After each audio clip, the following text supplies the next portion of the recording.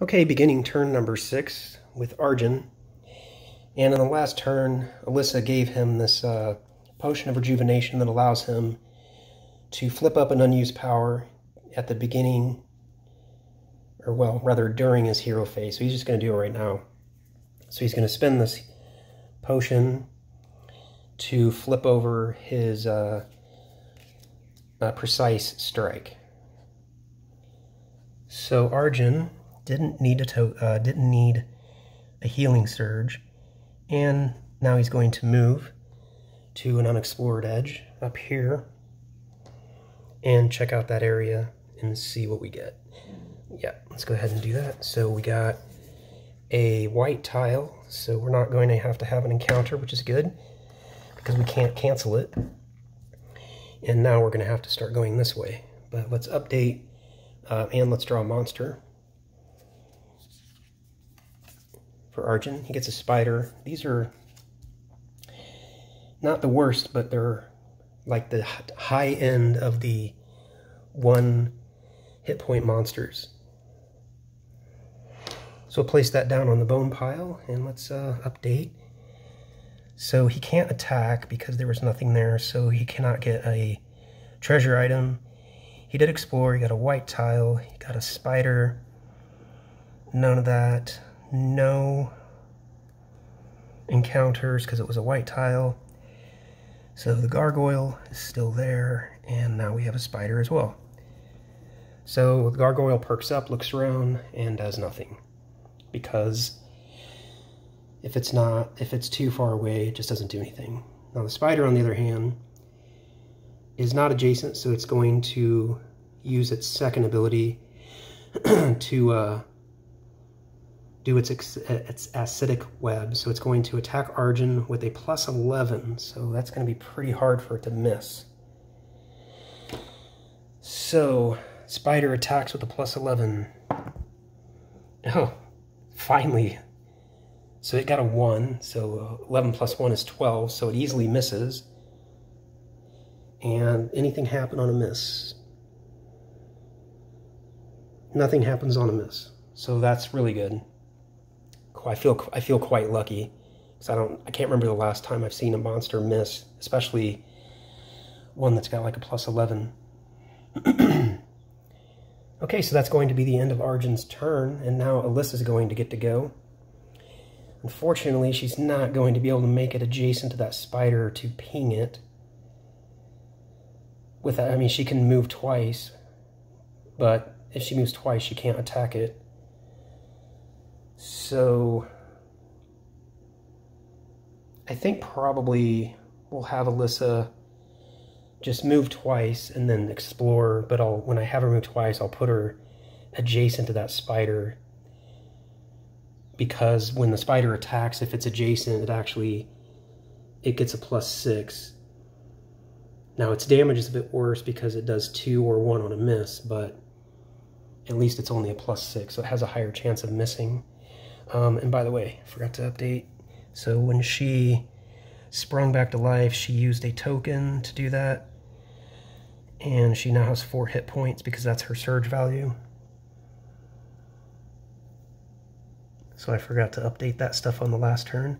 So this turn, she does not need to use a token, but she's probably going to move twice, right? She's going to have to. Let's see how far she can move. 1, 2, 3, 4, 5, 6. Right. So she can't get to an unexplored edge unless she goes around this way. Is that worth doing? Because then maybe we can meet up there. I don't know if I want to split the party, though. She moves 1, 2, 3, 4, 5. Yes, you can easily make it to this tile and explore. I could have her start going this way.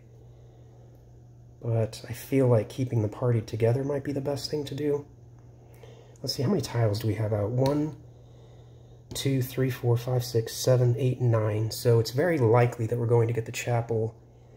I mean, it's inevitable that we're going to get the chapel between the 9th and 12th tile. We've already drawn 9, so the next tile is going to be 10. So it has to be the 10th, 11th, or 12th. So it has to be within the next 3 tiles. So would it be worth having her come down here and explore? Actually, maybe not, because if that is the chapel, then we're gonna bring out 3 monsters when the chapel comes out, and Arjun's gonna have to make his way all the way back down. So let's not do that. She's gonna move twice. She's gonna move twice to be adjacent to the spider so that she can ping it. Yeah, let's have her do that. All right. So she moved again. No treasure. She will explore using her scout. So let's see if we're at the chapel. Not yet. Okay. So it's a black tile. So let's place a monster on the tile. See what we get. Oh, that's not a monster, that's an encounter. Spider. Darn, this sucks. Because Arjun has a spider. If Arjun had drawn the spider, we would discard it. But since Alyssa drew it, it's the worst possible scenario. So Alyssa draws a spider. And if you don't know this game, you don't know why this is so bad. So she got a spider. No conditions. She does get an encounter. And she has the zombie. And a spider now. We'll get to why that's so bad here in a second. Alright, first of all, the encounter. Green slime. Attack each hero on the active hero's tile. Luckily that's just her. We can't cancel this, so it has to play. If the active hero is hit by the attack, the active hero discards 1 treasure at random.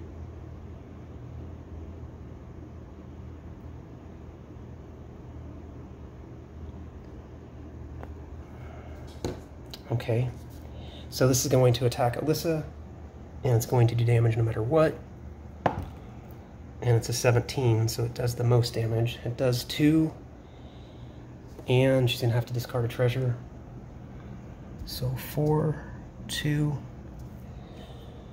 This game is so brutal. If the active hero is hit by the attack, the active hero discards 1 treasure at random. She has 2 treasure cards, so usually I just go odds and evens. So if I roll an odd, I'll discard this one. If I roll an even, I'll discard that one.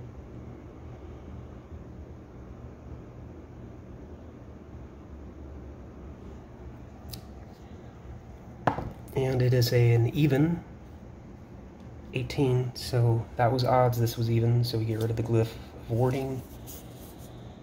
That goes away, and that encounter is over.